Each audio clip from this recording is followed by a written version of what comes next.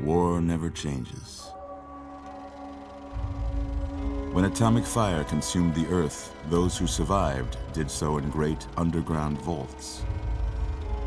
When they opened, their inhabitants set out across the ruins of the old world to build new societies, establishing villages, forming tribes. As decades passed, what had been the American Southwest united beneath the flag of the new California Republic, dedicated to old world values of democracy and the rule of law. As the Republic grew, so did its needs. Scouts spread east, seeking territory and wealth in the dry and merciless expanse of the Mojave Desert.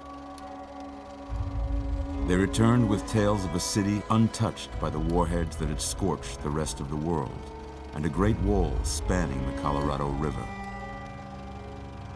The NCR mobilized its army and sent it east to occupy Hoover Dam and restore it to working condition. But across the Colorado, another society had arisen under a different flag. A vast army of slaves forged from the conquest of 86 tribes, Caesar's Legion. 4 years have passed since the Republic held the dam, just barely, against the Legion's onslaught. The Legion did not retreat. Across the river, it gathers strength. Campfires burn, training drums beat. Through it all, the New Vegas Strip has stayed open for business, under the control of its mysterious overseer, Mr. House, and his army of rehabilitated tribals and police robots. You are a courier, hired by the Mojave Express to deliver a package to the New Vegas Strip. What seemed like a simple delivery job has taken a turn for the worse. You got what you were after, so pay up. You're crying in the rain, Pally. Guess who's waking up over here? Time to cash out. Will you get it over with? Maybe cons kill people without looking them in the face. But I ain't a fink. Dig? You've made your last delivery, kid. Sorry you got twisted up in this scene. From where you're kneeling must seem like an 18-carat run of bad luck. Truth is, the game was rigged from the start.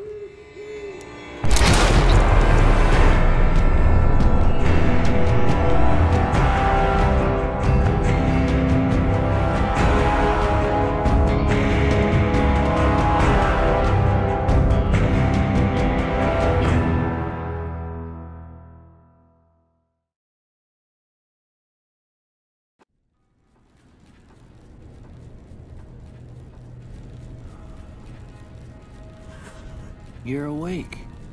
How about that? Whoa, easy there, easy. You've been out cold a couple of days now. Why don't you just relax a second? Get your bearings. Let's see what the damage is. How about your name? Can you tell me your name? Huh. I can't say it's what I'd have picked for you, but if that's your name, that's your name. I'm Doc Mitchell. Welcome to Goodsprings. Now, I hope you don't mind, but I had to go rooting around there in your noggin to pull all the bits of lead out. I take pride in my needlework, but you'd better tell me if I left anything out of place. How'd I do?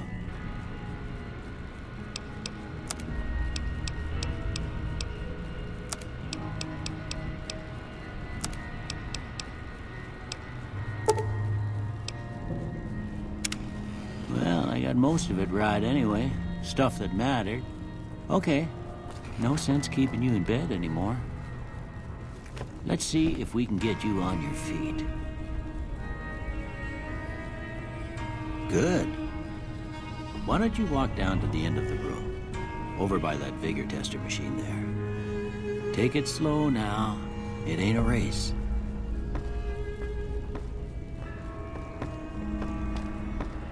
Ooh, looking good so far. Go ahead and give the vigor tester a try. We'll learn right quick if you got back all your faculties.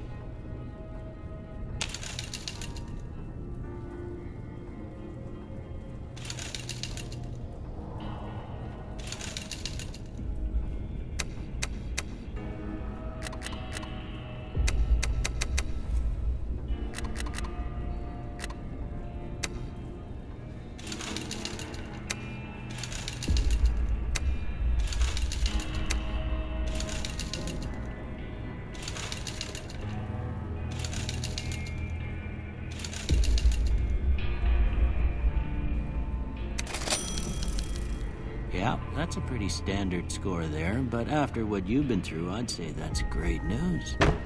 Well, we know your vitals are good, but that don't mean them bullets didn't leave you nuttered and a bighorn dropping. What do you say you take a seat in my couch and we go through a couple of questions? See if your dogs are still barking.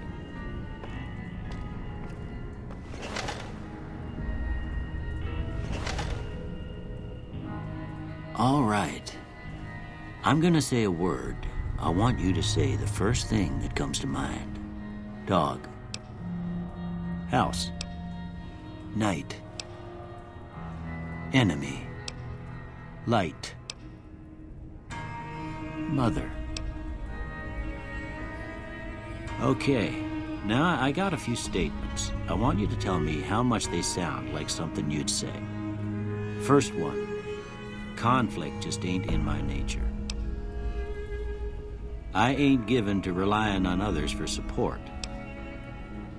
I'm always fixin' to be the center of attention. I'm slow to embrace new ideas. I charge in to deal with my problems head on. Almost done here. What do you say you have a look at this? Tell me what you see. Okay. How about this one? Last one. Well, that's all she wrote. I don't have nothing to compare it to, so maybe you'd better just have a look at the results. See if it all seems right to you.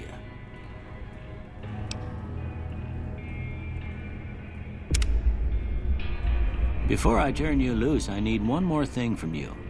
I got a form for you to fill out so I can get a sense of your medical history. Just a formality. Ain't like I expect to find you got a family history of getting shot in the head.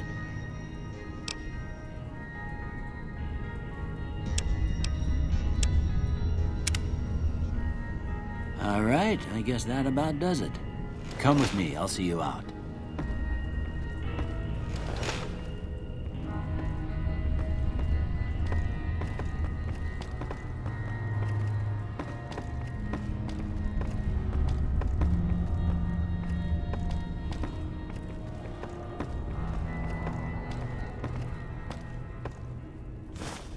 Here, these are yours. Was all you had on you when you was brought in. I hope you don't mind, but I gave the note a look. I thought it might help me find a next of kin. But it was just something about a platinum chip. Well, if you're heading back out there, you ought to have this. They call it a Pip-Boy.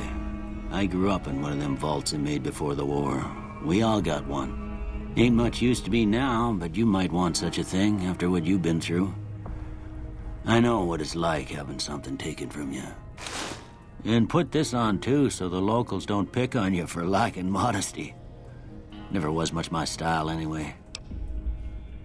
Don't mention it. It's what I'm here for. You should talk to Sunny Smiles before you leave town. She can help you learn to fend for yourself in the desert. She'll likely be at the saloon. I reckon some of the other folks at the saloon might be able to help you out, too. And the metal fella, Victor, who pulled you out of your grave. Anyway, you ever get hurt out there, you come right back. I'll fix you up. But try not to get killed anymore.